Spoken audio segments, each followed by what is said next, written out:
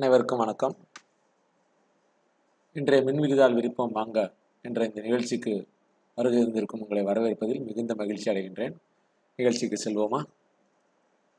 இன்றைய நிகழ்ச்சியில் அறைகளுக்கு எவ்வாறு பெயர் சூட்டு விழா நடத்துவது, அறைகளுக்கு பெயர் சூட்டலும் அதை எப்படி அறுதி சூட்டுதலுக்கு பயன்படுத்துகின்றோம், naming the cells and how you are using that for absolute sell addressing என்பதை பற்றி இப்பொழுது பார்ப்போம். அறைகளுக்கு ஏன் பெயர் சூட்ட வேண்டும், அறைகளுக்கு பெயர் சூட்டுவது என்றால் என்ன, அதை ஏன் அறுதி சுட்டுதலோடு அதை தொடர்புபடுத்துகின்றோம் என்று பார்ப்போம். நான் சில தகவல்களை உள்ளிடப் போகின்றேன். அந்த தகவல்கள் இட்டிருக்கின்ற அறைகளுக்கு நாம் எவ்வாறு பெயர் சூட்டுகின்றோம், அதை எவ்வாறு நாம் சூத்திரத்தில் பயன்படுத்துகின்றோம் என்பதை இப்பொழுது பார்ப்போம். இப்பொழுது உதாரணமாக காஸ்ட் அடக்க விலை, லைஃப் ஸ்கிராப் வேல்யூ, மூன்று மதிப்புகள். இந்த மூன்று தகவல்கள் தான் தேய்மானத்தை கணக்கிடுவதற்கு பயன்படுகின்றன. 10 லட்சம் ரூபாய் காஸ்ட் அடக்க விலை என்று வைத்துக்கொள்வோம். அதன் வயது 10 ஆண்டுகள், ஒரு சொத்தின் ஆயுள் 10 ஆண்டுகள் என்று வைத்துக்கொள்வோம். அதை நாம் 10 ஆண்டுகள் கழித்து நாம் எடைக்கு விற்றால் கூட 1 லட்சம் ரூபாய் வரும் என்று வைத்துக்கொள்வோம். ஆக காஸ்ட், லைஃப், ஸ்கிராப் வேல்யூ ஆகிய மூன்று தகவல்களை நாம் இப்பொழுது உள்ளிட்டுகின்றோம். இப்பொழுது இந்த மதிப்புகள் இருக்கின்ற அறைகளான இந்த D11, இந்த D11, லைஃப் அல்லது ஆயுள் D12, salvage value, scrap value D13 ஆகிய அறைகளுக்கு நாம் இப்பொழுது பெயர் சூட்டுவதன் மூலம் எவ்வாறு சார்புகளில் பயன்படுத்தலாம் என்பதை பார்ப்போம்.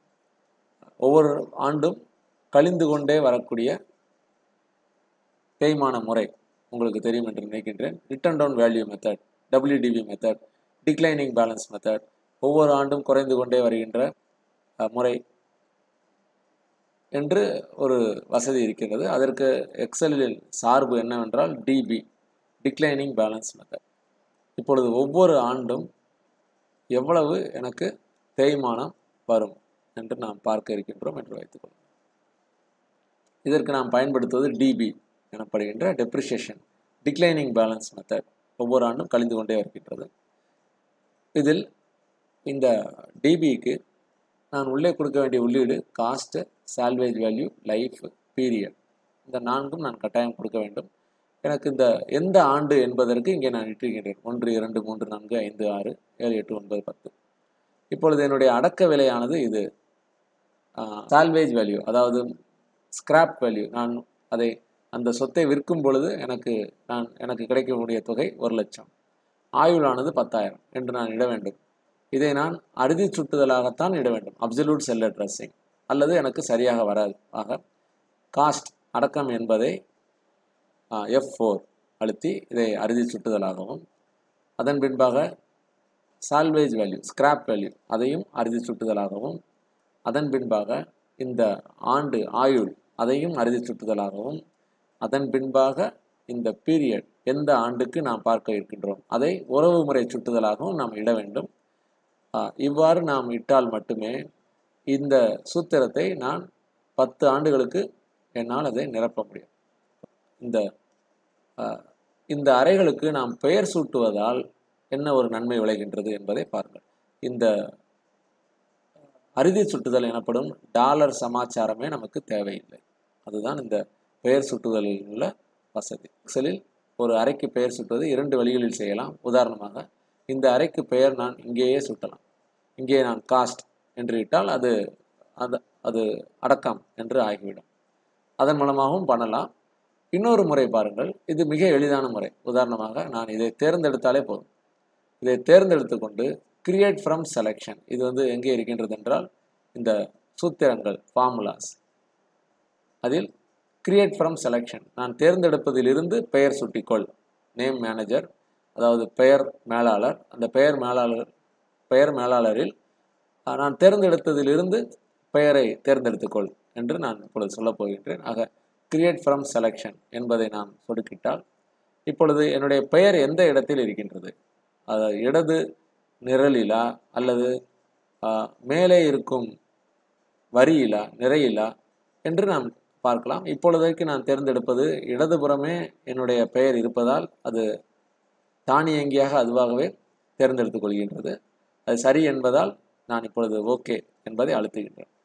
இப்பொழுது அழுத்தும் பொழுது இங்கே பாருங்கள், இந்த இடத்துக்கு காஸ்ட், இந்த இடத்திற்கு லைஃப், இந்த அறைக்கு ஸ்கிராப் வேல்யூ என்று பெயரிடப்படுகின்றது.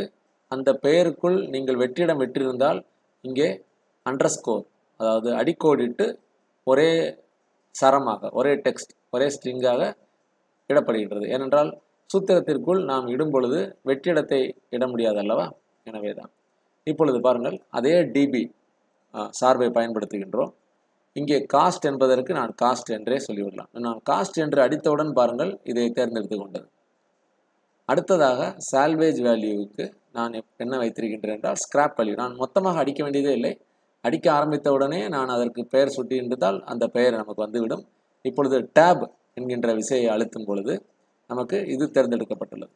அடுத்ததாக லைஃப், இப்பொழுது லைஃபும் தேர்ந்தெடுக்கப்பட்டு விட்டது. பீரியட் இங்கே உள்ளது. இதை நாம் இது உறவின் முறை சுட்டுதல், இது நமக்கு எளிதாக தெரியும். ஆக அப்சல்யூட் செல் அட்ரஸிங் எனப்படும் அறுதி சுட்டுதலுக்கு பதிலாக நாம் அந்தந்த அறைகளுக்கு பெயர் சுட்டுவதன் மூலம் மிக எளிதாக இந்த டாலர் சமாச்சாரத்தை நாம் பயன்படுத்தாமல் மிக எளிதாக இப்பொழுது நாம் இடப்போகின்றோம். இப்பொழுது பாருங்கள், முதல் ஆண்டு மிக தெளிவாக நமக்கு புரியும் வகையில் இருக்கின்றது என்றும் கூட சொல்லலாம். ஆக இப்பொழுது எந்த அறையிலும் பாருங்கள், காஸ்ட், ஸ்கிராப் வேல்யூ, லைஃப் என்பது அப்சல்யூட்டாக அல்லது அறுதியாக இந்த அறையே சுட்டுவதால் இந்த அறுதி சுட்டலுக்கு இந்த பெயர் சுட்டுதல் பயன்பாடுக்கு ஏற்றதாகவும் இருக்கின்றது. ஆக இனிமேல் இந்த டாலர், அப்சல்யூட் செல் அட்ரஸிங், அறுதி சுட்டுதலை பயன்படுத்துவதற்கு பதிலாக அந்தந்த அறைகளுக்கு பெயர் சூட்டு விழா நாம் நடத்திவிடலாம் அல்லவா? ஆக இன்றைய மின்விதிதாள் விருப்பம் வாங்க நிகழ்ச்சியில் அறைகளுக்கு பெயர் சூட்டலும் அதை அறுதி சுட்டலுக்கு எவ்வாறு பயன்படுத்தலும் என்பதை பற்றி பார்த்தோம். மீண்டும் அடுத்து வரும் நிகழ்ச்சியில் வேறொரு எக்ஸல் வசதியுடன் உங்களை சந்திக்கும் வரை உங்களிடமிருந்து விடைபெறுகின்றேன்.